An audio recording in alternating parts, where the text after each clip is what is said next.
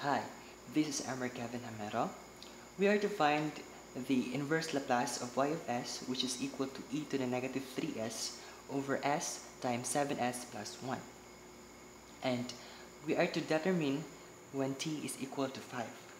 So before we are going to answer this, we have to have a background about the translation of transformation, which we can find in Chapter 3, Appendix 3, page 52 of our textbook, Process Systems Analysis and Control. So, the translation of transformation states that the Laplace transform of f of t is just equal to f of s. Then, if we are given that the Laplace transform of e to the negative 80 f of t, it will just equal to f s plus a.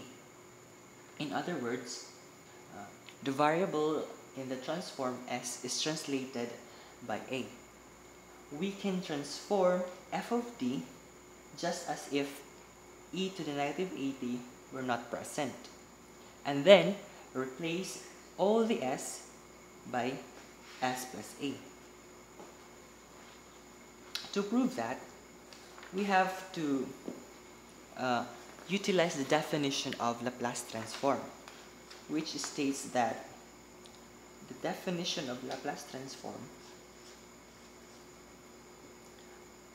we have the Laplace transform of f of t. This is equal to f of s, which is also equal to the integral of f of t times e to the negative st from 0 to infinity. So, if we are given the Laplace transform of e to the negative 80 times f of t, we utilize the definition of the Laplace transform of f of t, which is equal to this. So, the transformation of the translation of transformation states that we can transform f of t just as if e to the negative 80 were not present. So, the Laplace transform of f of t is equal to 0 to infinity f of t e to the negative st times e to the negative 80. So, to simplify this, we get integral of f of t times e to the negative s plus a times t. And this function is just equal to f s plus a. Now, we are ready to answer the inverse Laplace of the function y of s.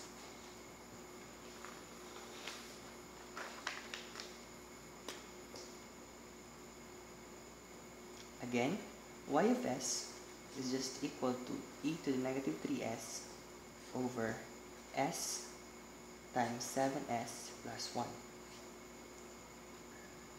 And again, we can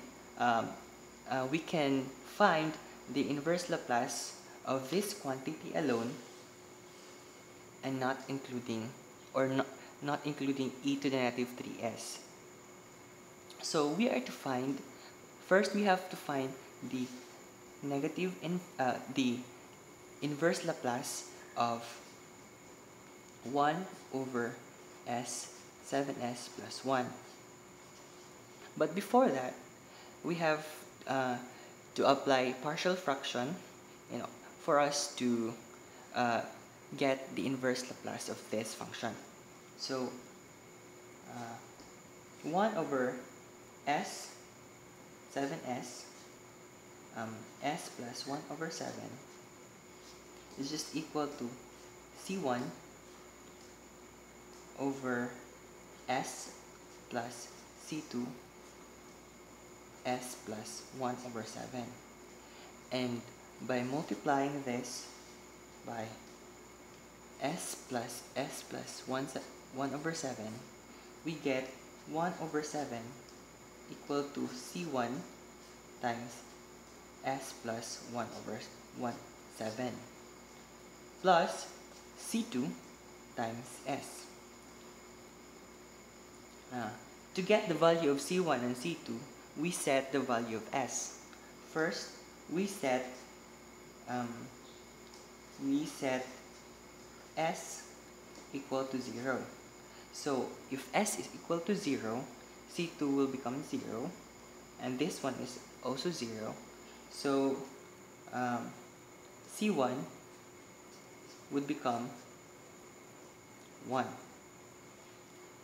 And if S is equal to negative 1 over 7, then this quantity will become 0, and C2 will become negative 1. Then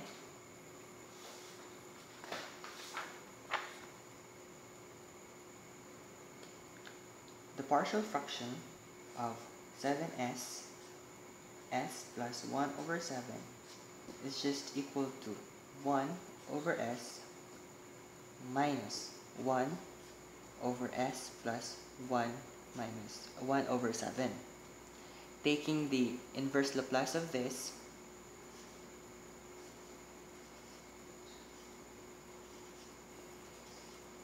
we get the Laplace inverse of 1 over s is just 1, and the Laplace transform of 1 over s plus 1 over 7 is just equal to e to the negative t over 7.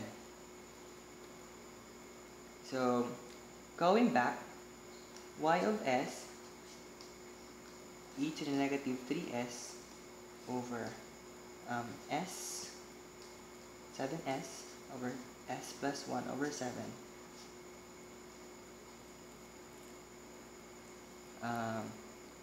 we apply the translation of transformation, where here, instead of replacing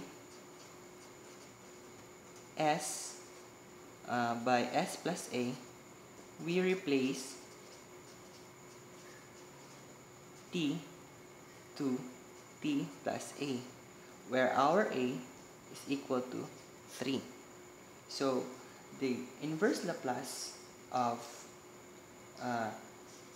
e to the negative 3s 7s s plus 1 over 7 is just equal to this, but we replace t by t plus a. So we get 1 minus e to negative t minus 3 over 7. So this is the the inverse Laplace transformation of e to the negative 3s 7s times s plus 1 over 7. Now we are to determine y of t when t is equal to 5.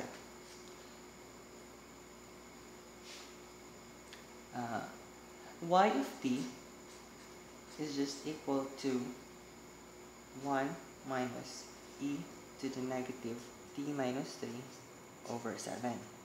So when t is equal to 5, then y of 5 is just equal to 1 minus e to the negative 5 minus 3 over 7. This is equal to 0.249, or approximately 0.25. Thank you.